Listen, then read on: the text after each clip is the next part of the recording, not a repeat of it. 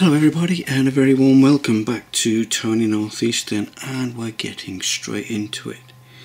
We're here at the bench, and as you can see I've got some card components already pre-cut, and this is for a shed. Not just any old shed, this is for Stephen of Heritage Railway. A while back he asked me if I could make his shed to go on his layout. And I said, yeah, if you send me the dimensions and some pictures, I'll have a go. And that was 2 years ago, so I really do apologise, Steve. I am finally getting around to making your shed, and I'm using your dimensions, and as you can see I've cut the base, 2 side walls, the back wall and the front of your shed. Here is a picture of the shed. As you can see, it's not a straightforward shed as you think. It measures 16 foot by 10 foot deep, I think he said. So it's quite a big shed compared to a standard shed you would get. Anyway, so I've made a start. It might look simple, but there's a lot of detail involved.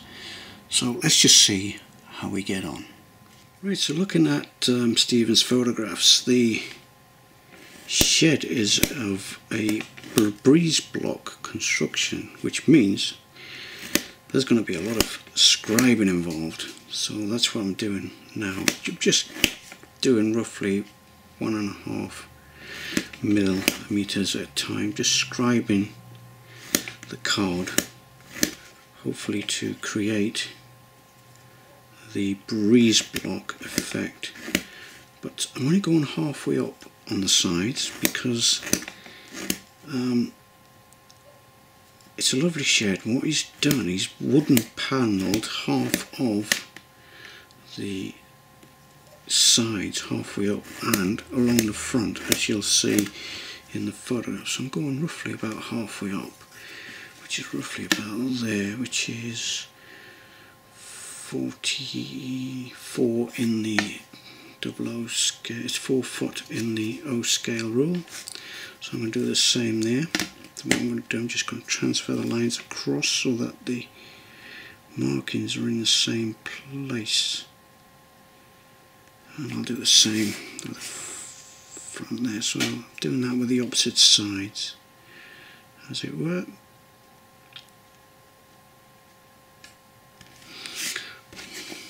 And then going again. And I will do that on the front as well.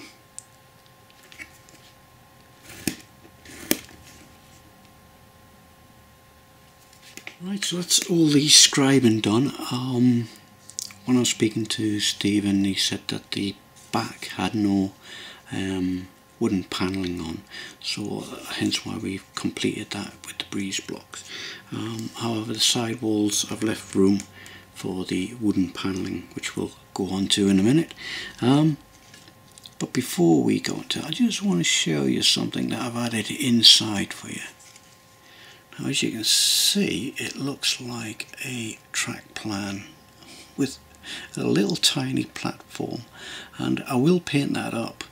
So if you decide to shine a torch through the windows, you'll see a small baseboard on the back wall with a couple of tracks and a platform. Obviously it's a new layout, so it's a work in progress, as you would say. So that's what I've done for detailing wise inside the shed. You know me, I always like to add a little something in buildings. Right, so I'm scribing paper yet again. This is for the door and the panelling on the front, so I'll just cut that out and glue that to the front of that, so it looks like the door and the panelling like we saw in the photograph earlier. So you can see that's the front finished. I've scribed the paper, which includes the wooden panelling and the door, and the windows are finished, so this is virtually ready to go together. what I've done with the baseboard is I've given it a little bit of greenery, and I've painted the sky blue as well. So basically all these parts are ready for gluing together. So now the fun begins. So I'll start off with the back wall.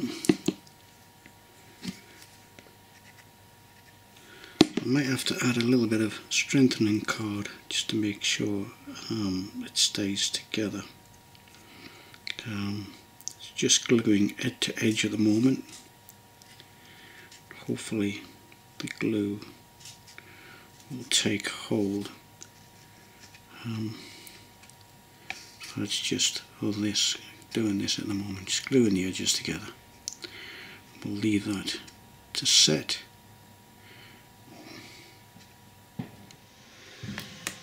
Now that it's stuck together, it's beginning to look like a shed.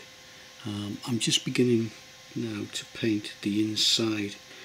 Steve was telling me that the walls inside are blue, so I'm just painting them up blue. And yeah, it's been a good little build. This makes a change from building buildings. Well, it is a building really, but it's a shed for a model railway, or a model railway for a shed. Something like that.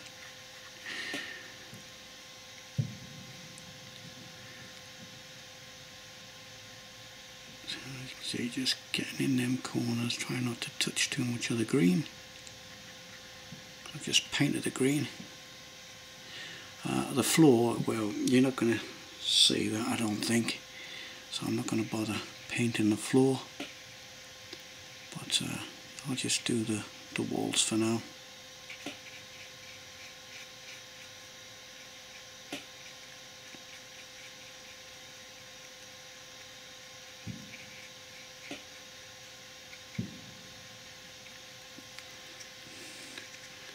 Right, so far so good.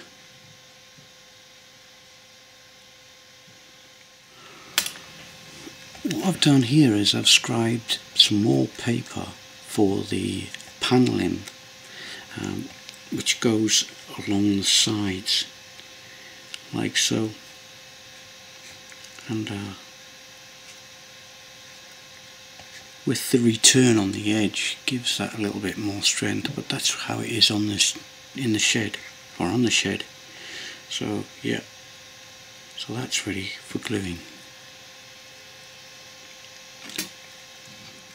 Let's have another look at Stephen's shed. As you can see the wood panel in there coming around the corner. So I've done that just to hide the cardboard edge. Now I just realised that this has been plastered over the breeze blocks. So I might have just to put an extra layer of paint on for that. So we've done the overhang now. I've stuck a bit of card on for the overhang, so it's now time to paint this shed up, trying to match the colours of the shed. So I'm going to use matte 63 for all the pine wood. That's including the door as well, so we'll see how that looks. Might have to tone it down a bit because it looks a little bit on the bright side, but we shall see. So we'll just add this where I think it is needed, which is along the edge of the overhang there. As you can see, it is quite light, but we can darken that down. So we're just painting all that up, and the door, and all the panelling. And once this is done, I can then fit the glazing. So I'll just do the door, just following the grain of the wood there, and the window panes as well. Might have to add 2 coats to this, but we shall see. Actually, I don't think I have to do anything at all to this, because the way it's drying out already, I think that will look okay.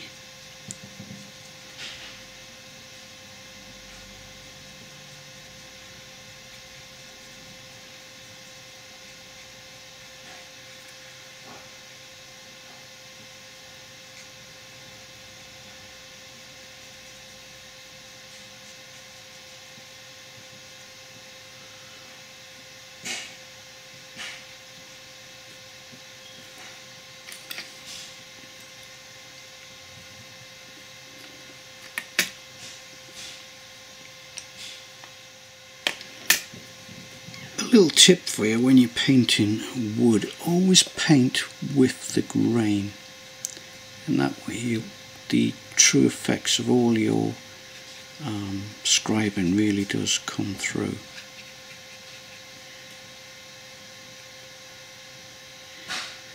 As you can see with the door and the panelling, see the paint is finally coming through, so I may have to rub a little bit of that off as it dries.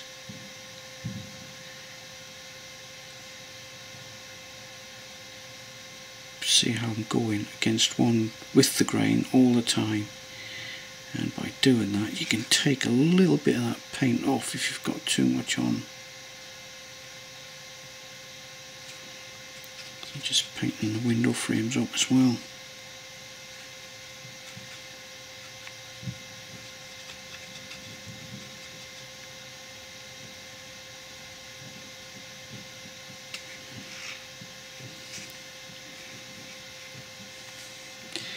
Thing is, it looks brighter on the camera than what it does in real life.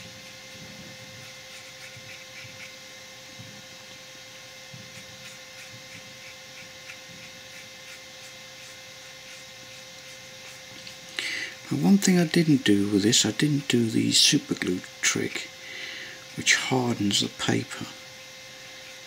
I didn't think it was necessary because, as you can see, the green texture of the wood is coming through. Might have to add some weathering powders to darken that down. Right, so that's the pine work done. Now I'm going to concentrate on the brickwork. Now I've used 2 colours to try and match the colour of Stephen's shed, and that's a matte 60 and a matte 37. Roughly 50% each, and see what this goes on like. Looks a bit too dark. But we shall see how it dries out. I don't know how it looks on the camera. Yeah, it definitely looks too dark.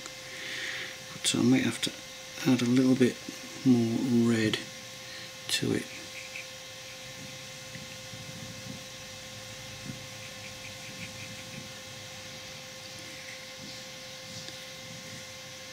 Yeah, I think so.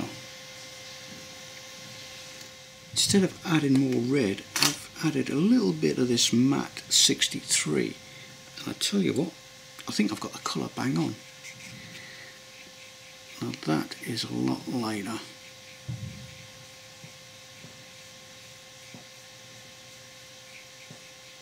Yeah, I'm happy with that. Success. Yep, definitely.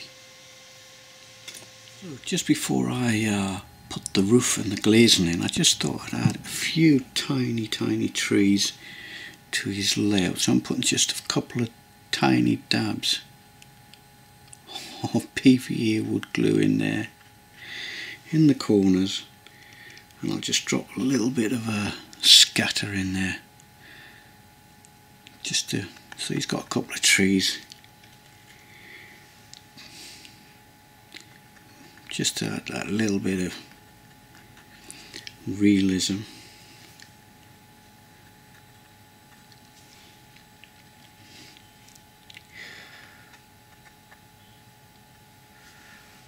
So I'll put a little bit of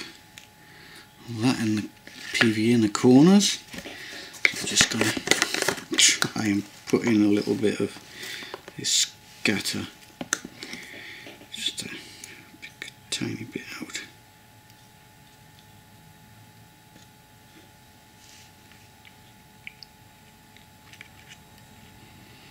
Just push it into the corners.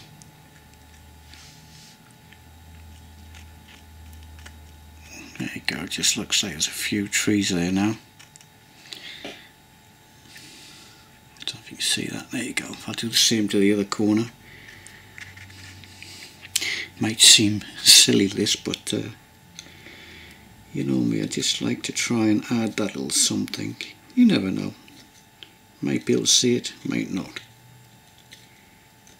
But we know one thing for sure, it's there.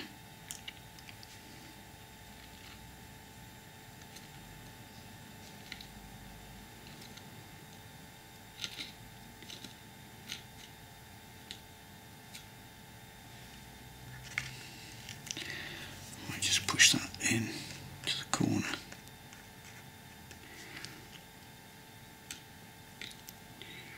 Right, so now that that's done, I think it's time to add the glaze on the roof, and that should be it for then, I think, for now. That should be it for detail wise. There you go, a couple of trees outside. And here's the roof. What I've done with the roof is I've added some rafters, so that will go on the inside, and then that will finish it off. So the next time we'll see this, it'll all be painted up and done.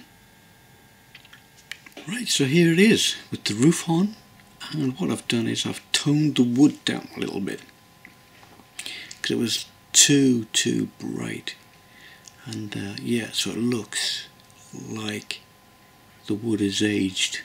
Well, I guess it would have done really, because it's been 2 years in the making. So there you go, that's the shed, fit enough for a heritage railway. Now then, can we see what's inside through the window? So let me put it down and see if we can see anything visible inside. Right, so I've just placed this shed on the layout, propped up against the fence, just so we can try and see what we can see with natural light. As you can see, there's the trees there, and there's the platform, and we can just make out the trees in the other corner. So yes, we can see the internal details of this shed. And yeah, it's been an interesting little project, and we shall get this off to you as soon as possible, Steve, because I'm sure you'll be itching to get this onto your layout. Anyway, I think that's enough waffling from me. Right, hope you've enjoyed the build, everybody, and we'll see you again soon. Thanks again for watching. Bye.